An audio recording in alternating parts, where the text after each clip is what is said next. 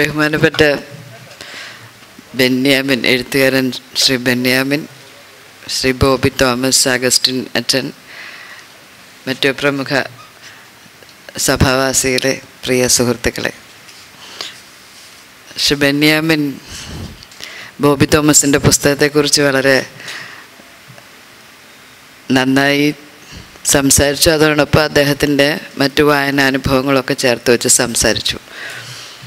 അപ്പോൾ ബോബി എന്നോട് പറഞ്ഞത് പുസ്തകത്തെക്കുറിച്ച് സംസാരിക്കാനല്ല, ക്രിസ്തു സഭ അല്ലെങ്കിൽ ബൈബിൾ ഇതിനകത്തുള്ളൊരു സ്ത്രീയുടെ ജീവിതത്തെക്കുറിച്ചൊക്കെ പറയാനാണ് ബോബി എന്നോട് പറഞ്ഞത്.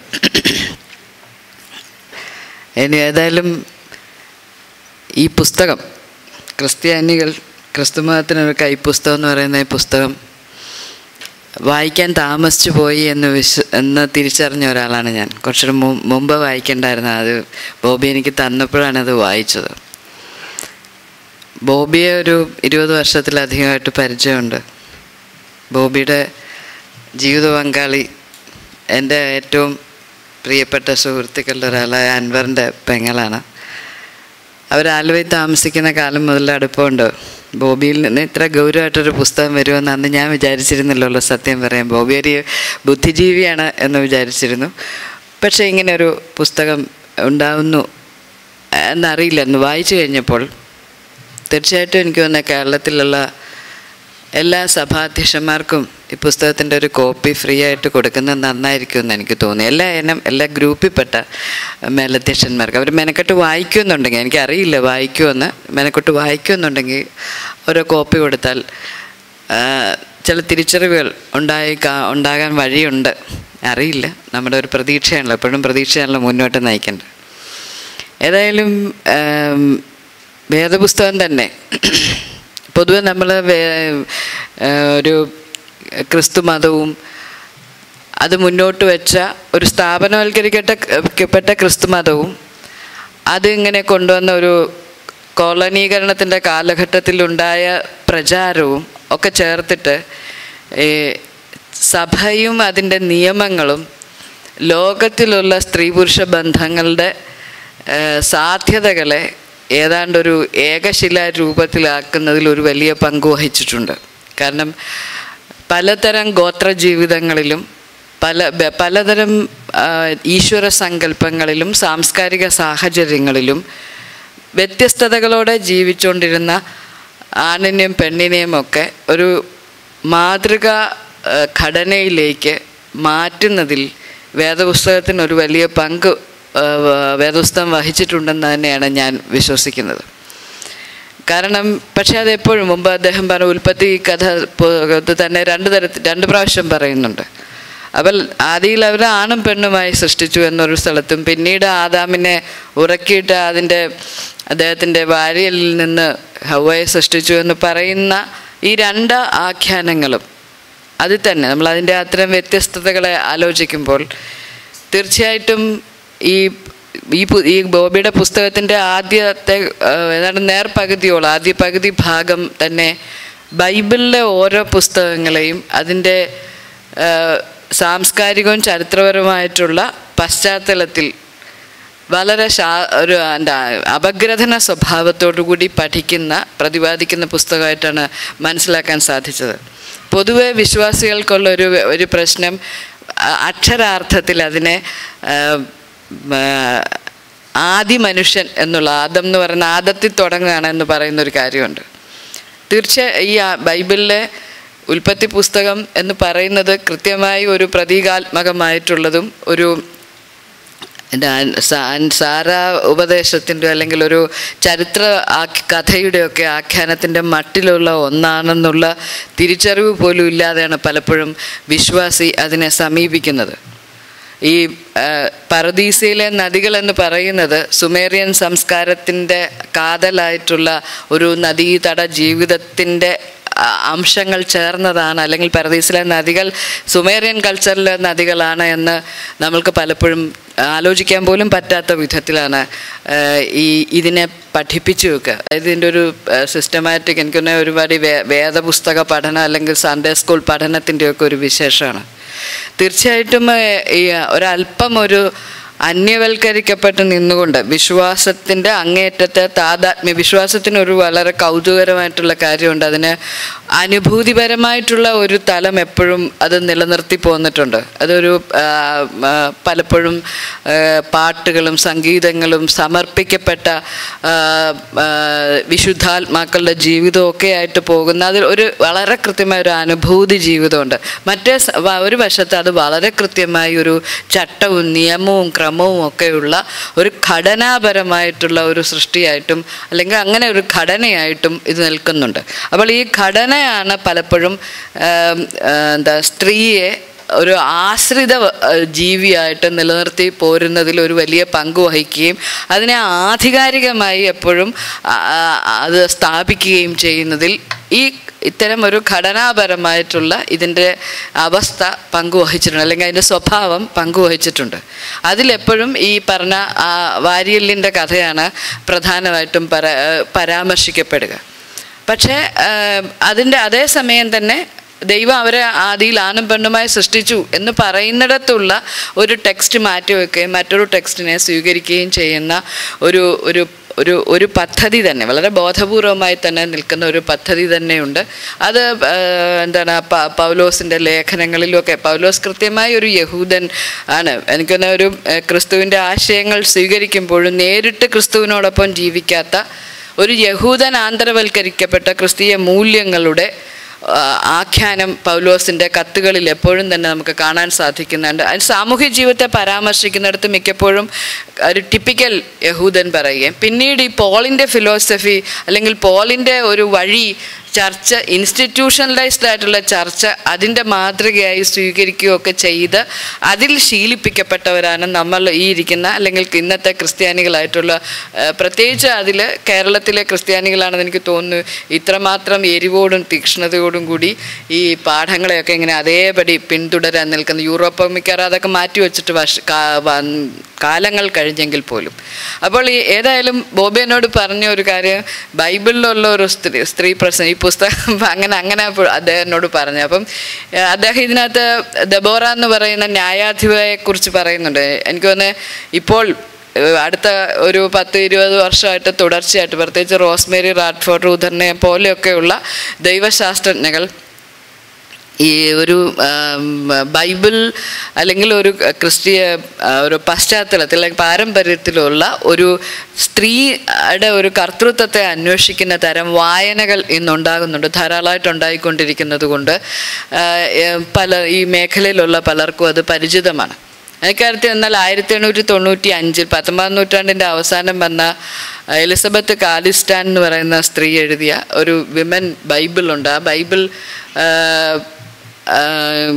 എനിക്കൊന്ന് കേരളത്തിലെ സെമിനാരികളിൽ എവിടെയെങ്കിലും ഉണ്ടോ എന്ന് എനിക്കറിയില്ല. ഞാൻ മംഗലപ്പുഴ സെമിനാരിയിൽ അന്വേഷിച്ചിരുന്നു, അവിടെ കിട്ടിയില്ല. മേ ബി ചിലപ്പോൾ ഒരു സമയത്ത് അത് ഉണ്ടായിരുന്നിരിക്കാം. പ്രത്യേകിച്ച് women പെർസ്പെക്റ്റീവിലുള്ള readings, Dalit and liberation ദൈവശാസ്ത്രപരമൊക്കെ ആയിട്ടുള്ള പുസ്തകങ്ങൾ മാറ്റി നിർത്തപ്പെടുന്ന അല്ലെങ്കിൽ മാറ്റി വയ്ക്കപ്പെടുന്ന ഒരു കാലഘട്ടത്തിലാണ് നമ്മൾ നിൽക്കുക. ഏതായാലും ദബോറയെ ഈ ന്യായാധിപന്മാരുടെ പുസ്തകത്തിലാണ് ഏറ്റവും അതികഠിനമായിട്ടുള്ള ഒരു സ്ത്രീ വിരുദ്ധതയുടെ ഒരു പിക്ചർ നമുക്ക് കാണാൻ സാധിക്കുന്നത്. അവിടെ എന്തിനാണ് രാജാക്കന്മാരുടെ ഒരു പരമ്പരയിലേക്ക് ന്യായാധിപന്മാരിൽ നിന്ന് മാറുന്നതെന്നുള്ളതിൻ്റെ ഒരു ട്രാൻസിഷൻ, അതിൻ്റെ ആ ഒരു അന്തരാള ഘട്ടത്തിൻ്റെ അടയാളമായിട്ട് നിൽക്കുന്ന ഒരു സ്ത്രീക്ക് സംഭവിച്ച ബലാത്കാരമാണ്. ഒരു നഗരം ഒരു സ്ത്രീയെ ബലാത്കാരം ചെയ്ത് കൊല്ലുകയും അവളുടെ ശവത്തെ 12 കഷ്ണങ്ങളായി ഇസ്രായേലിൻ്റെ ഗോത്രങ്ങളിലേക്ക് ഗോത്രത്തലവന്മാർക്ക് അയച്ചു കൊടുക്കുകയും അതിൽ നിന്നാണ് പിന്നീട് ഇനി ഞങ്ങൾക്ക് രാജാക്കന്മാർ വേണം എന്നുള്ള ഒരു കാഴ്ചയിലേക്ക്, അല്ലെങ്കിൽ നീതി ഈ ന്യായാധിപന്മാരുടെ ജഡ്ജസിനെ കൊണ്ട് നടക്കുന്നില്ല, ഇനി ഒരു രാജാവിൻ്റെ പരമ്പര വേണം എന്നുള്ളതിലേക്ക് മാറുന്നതെന്ന് ബൈബിൾ തന്നെ പറയുന്നുണ്ട്. അപ്പോൾ ഈ അത്യാചാരങ്ങൾ ഇങ്ങനെ ദീന എന്ന് പറയുന്ന 12 പേരുടെ യാക്കോബിൻ്റെ മക്കളുടെ ഒരേ ഒരു സഹോദരിയെ പ്രേമിച്ച പുരുഷനോട് ചെയ്ത കഠിനത നമുക്ക് അറിയാവുന്നതാണ്. അവനെ വളരെ തന്ത്രപരമായി അവൻ്റെ കുടുംബത്തെയും കൊന്നുകളയുന്ന വളരെ കൗശലക്കാരായിട്ടുള്ള നാടോടികളായിട്ടുള്ള ഒരു യഹൂദ സമൂഹത്തിൻ്റെ പാരമ്പര്യത്തിലാണ്. ആ പാരമ്പര്യത്തെയാണ് എല്ലാ ദിവസത്തെയും കുർബാനയിൽ നമ്മൾ പേര് പറഞ്ഞ. എനിക്ക് എപ്പോഴും വളരെ കൗതുകം തോന്നാറുണ്ട്. അബ്രാഹമിൻ്റെയും ഇസഹാക്കിൻ്റെയും യാക്കോബിൻ്റെയും ദൈവം എന്ന് എടുത്തെടുത്ത് പറയുന്നത് എന്തിനാണ്? കാരണം ഇപ്പം സഭ പഠിപ്പിക്കുന്ന രീതിയിലുള്ള ഒരു മൂല്യവ്യവസ്ഥയുടെ രീതി അല്ല അവർ പ്രാക്ടീസ് ചെയ്തതെങ്കിലും നമ്മൾ തീർച്ചയായിട്ടും ആ ഒരു യഹൂദ പാരമ്പര്യത്തിൻ്റെ ഇങ്ങേറ്റത്ത് വരുന്ന യേശുക്രിസ്തുവിൻ്റെ പിൻഗാമികളാണെന്ന് പറയുമ്പോൾ ഈ ആദിമാനവൻ, അത് ബോബി പുസ്തകത്തിൽ പറയുന്നുണ്ട്, ആദി മനുഷ്യനെ സ്ത്രീയെ അടക്കം ചെയ്ത ഇടത്താണ് യേശുക്രിസ്തുവിൻ്റെ കുരിശ് വരുന്നത്. അപ്പോൾ ആ യേശുക്രിസ്തുവിൻ്റെ രക്തം ഈ ആദാമിലേക്ക് വീണു എന്ന് പറയുന്ന ആ ഒരു വളരെ ഇതിനെല്ലാം എന്താണ് ഒരു സിസ്റ്റത്തിൻ്റെ ഒരു വ്യവസ്ഥയ്ക്ക് വേണ്ടി ഇങ്ങനെ ക്രമീകരിച്ചു പോകുന്ന ഒരു വഴിയുണ്ട്. ഇതാണ് മുമ്പ് പറഞ്ഞ ഈ ഘടനപരമായിട്ടുള്ള അല്ലെങ്കിൽ വിശ്വാസം, ഘടനയിൽ ഒരുതരം ഘടന നിർമ്മിച്ചിട്ടുള്ള വിശ്വാസ ജീവിതം. അതിനെ ബൈബിൾ സ്വീകരിക്കുമ്പോൾ തീർച്ചയായിട്ടും ബൈബിളിൽ ചില പുനർവായനയുടെ കണ്ണുകൾ ഇല്ലാതെ വായിച്ചു കഴിഞ്ഞാൽ തീർച്ചയായിട്ടും നമ്മൾ വളരെ അക്രമകാരികളായിട്ടുള്ള മനുഷ്യരായിട്ട് പലപ്പോഴും നിൽക്കേണ്ടി വരും. കാരണം ദബോറയുടെ ന്യായപാലനത്തെ അത് വളരെ രസകരമാണ്. ദബോറ ന്യായപാലനം ചെയ്തത് ഒരു ഈന്തപ്പനയുടെ ചോട്ടിരുന്ന് വളരെ ലിബറൽ ഒരു അറ്റ്മോസ്ഫിയറിലാണ്, വേറൊരു സ്ഥലത്തല്ല, ഓപ്പൺ സ്പേസിലിരുന്ന് നീതിന്യായപാലനം ചെയ്ത ഒരു ജഡ്ജ്, ഒരു ന്യായാധിപൻ മാത്രമേ പുസ്തകത്തിലുള്ളൂ. അത് സ്ത്രീ ആയിട്ടുള്ള ദബോറയാണ്, ഈന്തപ്പന ചുവട്ടിലെ ദബോറ എന്നൊക്കെയാണ് പറയുക. അപ്പോൾ എന്നാൽ പരിപൂർണമായിട്ട് ഇത് ഉപേക്ഷിച്ച് കളഞ്ഞിട്ടുമില്ല. ഈ മോസസിനെ രക്ഷപ്പെടുത്താൻ വേണ്ടിയിട്ട് അല്ലെങ്കിൽ ഈജിപ്തിൻ്റെ അടിമത്ത കാലത്ത് സൂതികർമ്മിണിമാരുടെ പ്രവർത്തനത്തെയൊക്കെ ഇന്ന് വളരെ കൃത്യമായിട്ട് അതിനെക്കുറിച്ചുള്ള വലിയ പഠനങ്ങളൊക്കെ ഉണ്ടാകുന്നുണ്ട്. അതായത് ദൈവത്തിൻ്റെ പദ്ധതിയിൽ സ്ത്രീകൾക്ക് ഒരു രണ്ടാംകിട പൗരത്വമൊന്നും അല്ല ഉള്ളത്, സ്ത്രീകൾ അതിനകത്ത് പങ്കാളികളാണെന്ന് സ്ഥാപിക്കാൻ വേണ്ടി ഇന്ന് അത്തരം വായനകളൊക്കെ ഉണ്ടാകുന്നുണ്ട്. അതായത് ഫറവോൻ്റെ ആജ്ഞയെ വയറ്റാട്ടിമാർ ആൺകുട്ടികളെ ഈ സംരക്ഷിക്കാൻ വേണ്ടിയിട്ട് വയറ്റാട്ടിമാരെടുത്ത ഒരു വലിയ റിസ്ക് ഉണ്ട്. ആ റിസ്കിനെ ബൈബിൾ അംഗീകരിക്കുന്നുണ്ട് എന്ന് പറയുന്നുണ്ട്. അതേസമയം ഒരു തികച്ചും പാട്രിയാർക്കലും വംശീയപരവുമായിട്ടുള്ള നിലപാടിൽ നിന്നുകൊണ്ട് ഇസ്രായേൽ രക്ഷ സാധിച്ച അല്ലെങ്കിൽ ഇസ്രായേലിനെ അടിമത്തത്തിൽ നിന്നും കഷ്ടതകളിൽ നിന്ന് രക്ഷിച്ച സ്ത്രീകളുടെ അനുഭവങ്ങളും ഇപ്പോൾ ജൂഡിറ്റിൻ്റെ ബുക്ക് നോൺ കാത്തലിക് പുസ്തകങ്ങൾ, സത്യവേദ പുസ്തകത്തിൽ ഇല്ലാത്തതാണ്. അപ്പോൾ അത് കത്തോലിക്ക ബൈബിളിൽ കിടക്കുന്നുണ്ട്. അപ്പോൾ അങ്ങനെയുള്ള ജൂഡിറ്റിൻ്റെ എസ്തേറിൻ്റെയും മറ്റും. പക്ഷെ എസ്തേർ പറയുമ്പോൾ നമുക്ക് വളരെ കൗതുകമുണ്ട്. എസ്തേറിനെ രാജ്ഞിയാക്കുന്നതിന് സമയത്ത് രാജ്ഞിയാകാനുള്ള സാഹചര്യമാണ്. വാസ്തി രാജ്ഞിയുടെ തെറ്റെന്തായിരുന്നു? അവരെ ഭർത്താവ് ആവശ്യപ്പെട്ട സമയത്ത് അവർ സഭയിലേക്ക് വന്നില്ല എന്നുള്ളതാണ്. അതായത് പ്രത്യേക ഒരു സ്ത്രീക്ക് പുറത്തോട്ട് വരാൻ ബുദ്ധിമുട്ടുള്ളൊരു സമയത്ത് അയാൾ ആവശ്യപ്പെട്ടപ്പോൾ വന്ന് ഒരു പ്രദർശന വസ്തുവായി നിൽക്കാൻ താൻ തയ്യാറല്ല എന്ന് പറഞ്ഞത് കൊണ്ടാണ് അശ്വരൂസ് രാജാവ് അവളെ ഉപേക്ഷിക്കുന്നതും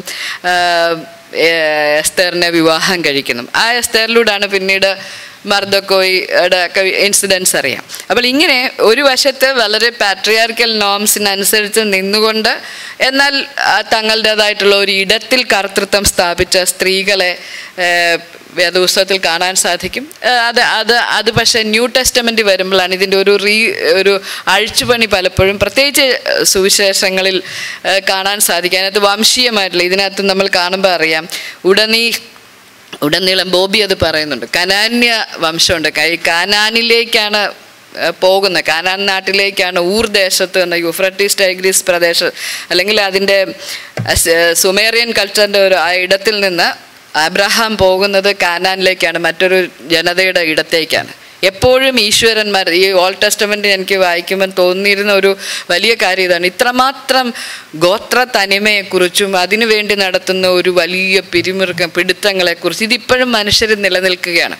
ഇതിൻ്റെ വില കൊടുക്കേണ്ടി വന്നത് പലപ്പോഴും സ്ത്രീകളും കുട്ടികളുമാണ്. സ്ത്രീകൾ എപ്പോഴും തന്നെ ആ കൾച്ചറിലുടനീളം കന്നുകാലികളെയും ആടുമാടുകൾക്കൊപ്പം പെണ്ണിനെയും കൊടുത്തുവിടുന്ന ഒരു കൾച്ചർ ഉടനീളം ആ യഹൂദ സംസ്കാരത്തിൽ കാണാൻ സാധിക്കും.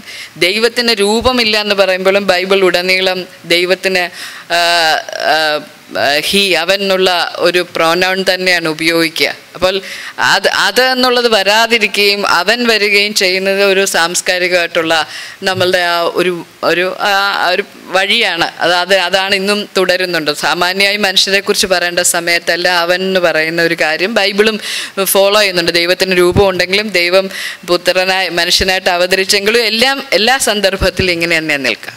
പക്ഷേ യേശുക്രിസ്തുവിൻ്റെ ഒരു ടെക്സ്റ്റ്, അതിനകത്ത് യേശു ഇങ്ങനെയാണോ ജീവിച്ചത്, ഇതെല്ലാം ആധാരമായ സമയത്ത് രേഖപ്പെടുത്തി വെച്ചതാണെന്നും ഞാൻ വിശ്വസിക്കുന്ന ആളല്ല. ഇത് ഒരുപാട് തരം എഡിറ്റിങ്ങും ഒരുപാട് തരത്തിലുള്ള കറക്ഷൻസും വന്ന ഒരു കാര്യമാണ്. കാരണം അപ്രകാശിത സുവിശേഷങ്ങൾ നമ്മൾ പരിശോധിക്കുമ്പോൾ അതിനകത്ത് സ്ത്രീ മഗ്ദലന മറിയത്തിൻ്റെ സുവിശേഷമുണ്ട്.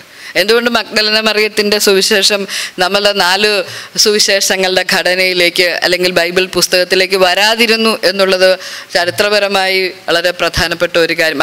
മഗ്ദലന മറിയത്തിൻ്റെ സുവിശേഷത്തിൻ്റെ ഒരു പ്രത്യേകതയും വളരെ ചെറിയ അധ്യായങ്ങൾ, വളരെ കുറച്ച് കാര്യങ്ങളിലായി പ്രത്യേകിച്ച് ജീവനെക്കുറിച്ചും മണ്ണിനെക്കുറിച്ചും ഒക്കെയുള്ള ആവർത്തിച്ചു വരുന്ന വചനത്തെക്കുറിച്ചൊക്കെ പറയുന്ന ഒരു പ്രത്യേക നാരേഷൻ സൂക്ഷിക്കുന്ന കൃതിയാണ് മഗ്ദലന മറിയത്തിൻ്റെ സുവിശേഷം. ജീസസ് പക്ഷേ ജീവിച്ചിരുന്ന കാലഘട്ടത്തിൽ അല്ലെങ്കിൽ ബൈബിൾ ആഖ്യാനം ചെയ്യുന്നത് പ്രകാരം എത്രമാത്രം എഡിറ്റിങ്ങും ഒഴിവാക്കലുകളും സംഭവിച്ചിട്ടും യേശുക്രിസ്തുവിൻ്റെ കൂട്ടുകാരികളായി സ്ത്രീകൾ ഉണ്ടായിരുന്നു എന്നുള്ളത് മാറ്റി മറയ്ക്കാൻ പറ്റിയിട്ടില്ല. വിശേഷിച്ച് ലൂക്കോസിൻ്റെ സുവിശേഷത്തിലുടനീളം യേശുക്രിസ്തുവിനോട് സംസാരിക്കുന്ന അല്ലെങ്കിൽ യേശുക്രിസ്തുവിൻ്റെ കൂടെ ഇരിക്കുന്ന, അവൻ്റെ കൂടെ പടകിലും മലഞ്ചെരുവിലും വഴിയിലും ഒക്കെ സഞ്ചരിക്കുന്ന സ്ത്രീകളുണ്ട്. ഇതെനിക്ക് തോന്നുന്ന ഒരു പ്രാകൃതമായിട്ടുള്ള യഹൂദ നിയമത്തിന് അനുകൂലമായിട്ടുള്ളൊരു അല്ല, അത്ര സ്യൂട്ടബിൾ ആയിട്ടുള്ളൊരു കാര്യമല്ല. പെണ്ണുങ്ങൾ പുറത്തിങ്ങനെ ഇറങ്ങി സഞ്ചരിച്ചുകൊണ്ടിരിക്കുക. അത് കുരിശിൻ്റെ ചുവട്ടിലും കല്ലറയിലും എല്ലാം തുടരുന്ന ഒരു റിലേഷൻഷിപ്പുണ്ട്. കല്ലറയിൽ വെച്ച് ആദ്യം കണ്ട മഗ്ദലനെ പിന്നീട് നമ്മൾ അപ്പസ്തോല പ്രവർത്തനങ്ങളിലോ പിന്നീട് ഒരിടത്തും കാണാതെ പോകുന്ന എന്താ, മഗ്ദലന ഇവാപറേറ്റ് ചെയ്യപ്പെട്ടു പോയോ അല്ലെങ്കിൽ രക്തസാക്ഷി ആയോ ഒന്നും പറയാതെ പോകുന്ന എന്തുകൊണ്ടായിരിക്കാം? അതൊരു ഒരു വശത്ത് അവസാനിക്കുകയാണ്. ഒരു വിധത്തിൽ പറഞ്ഞാൽ അപ്പസ്തോല എന്ന് പറയുന്ന അയക്കപ്പെട്ടവൾ എന്ന് പറയുന്ന സത്യത്തിൽ 2 സ്ത്രീകളായിരുന്നു. ഒന്ന് ശമരിയാക്കാരിയായിട്ടുള്ള സ്ത്രീ, യോഹന്നാൻ്റെ സുവിശേഷത്തിൽ യേശുവിനോടൊപ്പം കിണറ്റിൻകര നിന്ന് സംസാരിച്ചതിന് ശേഷം നീ ഇന്നയാളാണ് എന്ന് പറഞ്ഞിട്ട് ഓടി നാട്ടിൽ അവരുടെ നഗരത്തിലേക്ക് ചെന്നിട്ട് ശമരിയാക്കാരുടെ പട്ടണത്തിൽ ചെന്നിട്ട് ഇയാൾ യേശുക്രിസ്തുവിനെ കുറിച്ച് പറഞ്ഞ ഒരു സ്ത്രീയുണ്ട്. സത്യം പറഞ്ഞാൽ അവളാണ് ആദ്യത്തെ അയക്കപ്പെട്ടവൾ എന്ന് വേണമെങ്കിൽ പറയാം. പിന്നീട് ഉയർപ്പിൻ്റെ സാക്ഷിയായിട്ട് ആദ്യം വരുന്ന സ്ത്രീയാണ്. പക്ഷെ പിൽക്കാലത്ത് നമ്മൾ ഏതുതരം പാരമ്പര്യത്തിലുള്ള സഭ എടുക്കുമ്പോഴും ഇത്തരത്തിലുള്ള ഒരു സ്ത്രീയുടെ സാക്ഷ്യത്തിൻ്റെ കർത്തൃത്വം അല്ലെങ്കിൽ ആ സാധനത്തിനെ വളരെ സബ്മിസീവായിട്ട് അതെങ്ങനെ പോകും, അങ്ങനെ ആവുകയും ക്രമേണ അതില്ലാതാവുകയും ഇതൊരു ആണിൻ്റെ അധികാരത്തിൻ്റെ കേന്ദ്രമായി ഹൈറാർക്കി കൃത്യമായി പാലിക്കപ്പെടുന്ന ഒരു കാര്യമായി മാറുകയും ചെയ്തു. ഇതിൽ ബോബി കന്യാമറിയമിനെ കുറിച്ചുള്ള ഒരു അല്ലെങ്കിൽ മേരി ഭക്തിയെക്കുറിച്ചുള്ളൊരു കാര്യം പറഞ്ഞു. ലോകമെമ്പാടും മറിയ ഭക്തിക്കുണ്ട്. മരിയ വിജ്ഞാനീയം എന്ന് പറയുന്ന ഒരു വലിയൊരു ശാഖ തന്നെ ഇന്നുണ്ട്, മേരിയോളജി തന്നെയുണ്ട്. അപ്പോൾ അതിനെ നിലവിലുണ്ടായിരുന്ന, കാരണം ഈ സത്യം പറഞ്ഞു കഴിഞ്ഞാൽ ചന്ദ്രനെ പാദപീഠമാക്കി നക്ഷത്രങ്ങളെ ധരിച്ചിരിക്കുന്ന സ്ത്രീ എന്ന് പറയുന്നത് അസീറിയൻ കൾച്ചറിലെ ദേവതമാർ തന്നെയാണ്. അതിനെ സഭ പിൽക്കാലത്ത് സ്വീകരിച്ചിട്ടാണ് അസംഷൻ എന്നുള്ള ആ ഒരു കോൺസെപ്റ്റിൽ കന്യാമറിയമിനെ അങ്ങനെ അവതരിപ്പിക്കുന്നത്. പക്ഷേ വിശ്വാസിയെ സംബന്ധിച്ചിടത്തോളം ഇത്തരത്തിലുള്ള അതിൻ്റെ ഒരു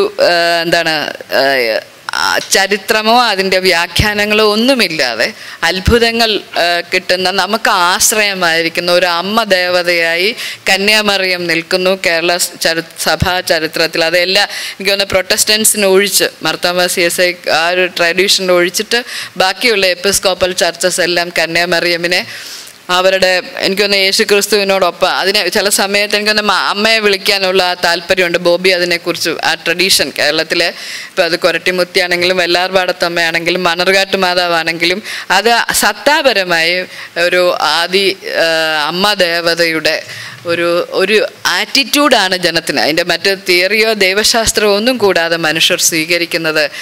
അങ്ങനെയാണ് അതിനെ നമുക്ക് ആ ഒരു ആശ്രയമായിരിക്കുന്ന അമ്മയെന്ന് വിളിക്കുന്ന ആ ഒരു ക്രിസ്തീയ ചർച്ചിന് പൊതുവെ ഒരു അമ്മ ഈശ്വരി ഇല്ലാത്ത ഒരു പാരമ്പര്യമുണ്ട്. അത് ഏൽ എന്ന ദൈവമാണെങ്കിലും യാഹ് എന്ന ദൈവമാണെങ്കിലും പിന്നീട് ദൈവപുത്രനായ ക്രിസ്തു ആണെങ്കിലും ഒന്നും അവിടെ ഈ ഒരു ഫെമിനിൻ പ്രസൻസ് ഇല്ല. അവിടെ ആകെ ഉള്ളത് കത്തോലിക്ക സഭ യേശുവിൻ്റെ സഹരക്ഷക എന്നുള്ള റോൾ കന്യാമറിയമ്മിന് കൊടുക്കുന്നുണ്ട്. മറ്റു പാരമ്പര്യങ്ങളൊക്കെ ഒരു അമ്മ എപ്പോഴും ആശ്രയിക്കാവുന്ന അത് ബോബി ബുക്കിനകത്ത് പറയുന്നുണ്ട്. അപ്പോൾ ഇങ്ങനെ എനിക്ക് തോന്നുന്ന ഒരു സ്ത്രീയുടെ ഒരു പരിപ്രേക്ഷ്യത്തിൽ പെർസ്പെക്റ്റീവിൽ നോക്കുമ്പോൾ വളരെ അന്യവൽക്കരിക്കപ്പെട്ടതും വസ്തുവായി മാറ്റപ്പെട്ടതുമായിട്ടുള്ള ഒരു വിശ്വാസി സമൂഹമാണ് തങ്ങൾ എന്ന് തിരിച്ചറിയാതെയാണ് സ്ത്രീകൾ എപ്പോഴും ഇതിനോട് സഹകരിച്ചുകൊണ്ടിരിക്കുക. കാരണം ഇതിലെപ്പോഴും ഒരു സെക്കൻഡറി രണ്ടാംകിട ഒരു ജീവിയാണ് ഉള്ളത്. കാരണം സഭ ഉണ്ടാക്കുന്ന കലഹങ്ങളിലൊക്കെയും എനിക്കൊന്ന് പുരുഷന്മാരോടൊപ്പം അഗ്രസീവായിട്ടുള്ള വിശ്വാസത്തിൻ്റെ പേരിൽ വിശ്വാസം എന്നുള്ള രീതിയിൽ ആ പോരാട്ടത്തിന് സ്ത്രീകളുണ്ട്. അപ്പോഴും സ്ത്രീകൾക്ക് ഈ ഘടനയിലുള്ള റോള് വളരെ പരിമിതമാണ്. ഇപ്പോൾ എനിക്ക് തോന്നുന്നു ഇടവക ഭരണങ്ങളിലൊക്കെ സ്ത്രീകളെ നോമിനേറ്റ് ചെയ്യുന്ന, അതെങ്ങനെയാണ് നോമിനേറ്റ് ചെയ്യപ്പെടുന്നതെന്നൊന്നും എനിക്ക് പറയാൻ പറ്റില്ല. ഏതായാലും നോമിനേറ്റ് ചെയ്യപ്പെടുന്ന സ്ത്രീകൾ ഉണ്ടെങ്കിൽ പോലും ഞാൻ പല മീറ്റിങ്ങിൽ പോകുമ്പോൾ അവരിൽ നിന്ന് പ്രതീക്ഷിക്കുന്ന ഒരു പാസീവ് ലിസണേഴ്സിൻ്റെ റോളാണ്. അപ്പോൾ ഇപ്പോഴും ഈ 2021 നൂറ്റാണ്ടിലും വിശ്വാസത്തിൻ്റെ ഒരു താക്കോൽ ഉപയോഗിച്ചിട്ടാണ് സത്യത്തിൽ പറഞ്ഞ സ്ത്രീയുടെ ഈ സാമൂഹ്യമായിട്ടുള്ള നിലയെ ഒരു അടഞ്ഞ മുറിയായി സൂക്ഷിക്കാൻ ഈ താക്കോൽ വലിയ പങ്ക് വഹിക്കുന്നുണ്ട്. കാരണം പൗരോഹിത്യത്തിൻ്റെ വലിയ കൈവപ്പും അതിൻ്റെ കൗദാശികവും കാനോനികമായിട്ടുള്ള അധികാരങ്ങളും ഒക്കെയും ശീലിപ്പിക്കപ്പെട്ട് കഴിയുമ്പോൾ എല്ലാവരും അപ്പം എനിക്ക് തോന്നുന്നത് ഈ പുസ്തകത്തിനകത്ത് കേരളത്തിലെ ചർച്ചസ് മിഷണറിമാർ വരുന്ന ആ ഒരു ഘട്ടം ദളിതരായിട്ടുള്ള മനുഷ്യർക്ക് വിശ്വാസരംഗത്ത് അവർ നേരിടേണ്ടി വന്ന അന്യവൽക്കരണം പല പള്ളികളുണ്ടാകുന്നു. പക്ഷേ എല്ലാ പള്ളികളിലും പുലയ ക്രിസ്ത്യാനിയായി പറയ ക്രിസ്ത്യാനിയായി ജീവിക്കേണ്ടി വന്ന അവസ്ഥയെക്കുറിച്ച് പൊയ്കയിൽ യോഹന്നാൻ എൻ്റെ പാട്ടുകളിൽ പറയുന്നുണ്ട്. ഒക്കെ ബോബി തൻ്റെ പുസ്തകത്തിൽ സ്വീകരിക്കുമ്പോഴും എനിക്ക് തോന്നുന്നത് ഈ ഒരു തലമുണ്ട്. ബൈബിളിൽ നിന്നും അല്ലെങ്കിൽ ഒരു സെമറ്റിക് പാരമ്പര്യത്തിൽ നിന്നും പുറപ്പെട്ടു വന്ന അത് തുടർന്നു പോന്നിരിക്കുന്ന അവിടെ എല്ലാം ഒരു വസ്തുവായി റബേക്കയെ കൊടുത്തുവിടുമ്പോൾ ലേയോടും റബേക്കയോടും ഒക്കെയുള്ള റിലേഷൻഷിപ്പ്, റാഹേലിനോടും ഒക്കെയുള്ള റിലേഷൻഷിപ്പിൽ നമ്മൾ എത്ര പ്രേമം ആരോപിക്കാൻ ശ്രമിക്കുമ്പോഴും സഹോദരനും അപ്പനും ഒക്കെ അവരെ കാണുന്നതിൽ ഒരു വസ്തു കൈമാറ്റം ചെയ്യപ്പെടുന്ന ഒരു വസ്തുവിൻ്റെ സ്വഭാവമുണ്ട്. ഇത് യേശുക്രിസ്തു അഴിച്ചു പണിയാൻ ശ്രമിക്കുന്നുണ്ടെങ്കിലും, അതായത് വംശീയതയെ ചോദ്യം ചെയ്യുന്നുണ്ട്. ഈ കനാന്യർ വീണ്ടും വരുന്നുണ്ട്. സിറോഫിനീഷ്യൻ സ്ത്രീയുടെ വിശ്വാസമായിട്ടും കാനാന്യ സ്ത്രീയുടെ വിശ്വാസം എന്നുള്ള പേരിൽ ഗോസ്പൽ സുവിശേഷങ്ങൾ രണ്ട് പേരാ പറയുന്നതെങ്കിലും ആ വംശീയതയെ ഒരു സ്ത്രീ കൂടിയാണ് ചോദ്യം ചെയ്യുന്നത്. ശരീരപരമായ അശുദ്ധിയെ 36 സംവത്സരം രക്തസ്രാവക്കാരിയായ സ്ത്രീ തന്നെ തൊടാൻ യേശുക്രിസ്തു അനുവദിക്കുന്നുണ്ട്. അപ്പോൾ അത്ര ഒരു സ്ത്രീ എന്ന് പറയുന്നത് ഏറ്റവും വലിയ അശുദ്ധിയായി ഇപ്പോഴും 21 നൂറ്റാണ്ടിലും സ്ത്രീയുടെ ആർത്തവമാണ് ലോകത്തിലെ ഏറ്റവും വലിയ അശുദ്ധി എന്ന് കരുതുന്ന ഒരു വളരെ സിവിലൈസ്ഡ് ആയിട്ടുള്ളൊരു സമൂഹത്തിലാണ് നമ്മൾ ജീവിക്കുന്നത്. അതിനകത്ത് സമരം ചെയ്തത് നമ്മളൊന്നുമല്ല സമരം ചെയ്തെന്ന് പറയുമെങ്കിൽ പോലും നമ്മുടെ ഉള്ളിൽ ആ ഒരു സാധനം കിടപ്പുണ്ട്, ശാരീരികമായ അശുദ്ധിയെ സംബന്ധിച്ച്. ക്രിസ്തു ഇതിനെയൊക്കെ പ്രശ്നവൽക്കരിച്ചിട്ടുണ്ട്. ഇതിനെയൊക്കെ ഒരു പുനർവായനയ്ക്ക് വിധേയമാക്കാൻ പറ്റുന്ന സിറ്റുവേഷൻസ് കൊടുത്തിട്ടുണ്ട്. പക്ഷെ സുവിശേഷങ്ങൾ അങ്ങനെ വായിക്കാൻ നമ്മൾ ശീലിക്കുന്നില്ല. കേരളത്തിലെ വിശ്വാസിക്ക് അത് തലയ്ക്ക് വെക്കാനും പേടി മാറ്റാനും ഒക്കെയുള്ള ഒരു സാധനം പോലെ സൂക്ഷിച്ചുകൊണ്ടിരിക്കുന്നിടത്ത് ഇതിൻ്റെ അകക്കാതലിലേക്ക് കയറുന്ന വായനകൾ ഇനി കൂടുതലുണ്ടാകട്ടെ. ബോബിയുടെ ഈ പുസ്തകം സത്യം പറഞ്ഞാൽ അതിന് അവാർഡ് കിട്ടിയിട്ടുണ്ടോയെന്ന് എനിക്കറിയില്ല. ഇതൊരു അവാർഡ് കൊടുത്ത് ആദരിക്കേണ്ട പുസ്തകമാണ്. അത്ര ഗവേഷണങ്ങൾ പഠനങ്ങൾ ഇതിനകത്തുണ്ടായിട്ടുണ്ട്. ഇതിൻ്റെ തുടർച്ചകൾ ഇനി ഉണ്ടാവട്ടെ എന്ന് ആശംസിച്ചുകൊണ്ട് ഞാൻ നിർത്തുന്നു. നന്ദി, നമസ്കാരം.